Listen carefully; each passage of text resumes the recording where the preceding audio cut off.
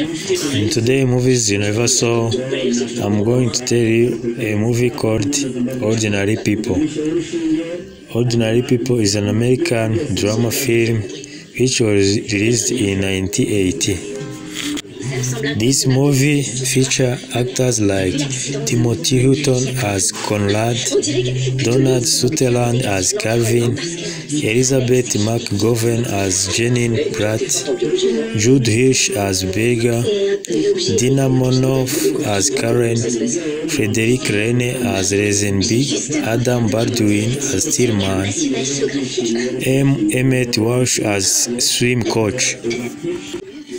This movie, Ordinary People, is based on the 1976 novel of the same name by Judith Guest. This movie, in short, says about a wealthy family in Illinois, United States,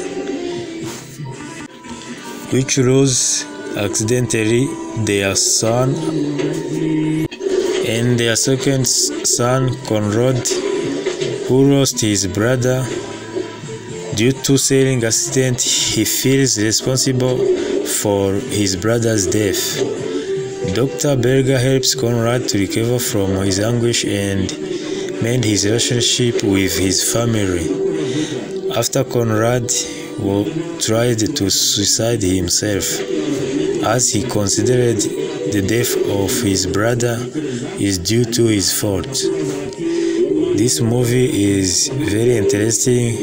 It is a drama and mysteries movie which was released in 1980. I hope you like it as I did. Thank you for watching.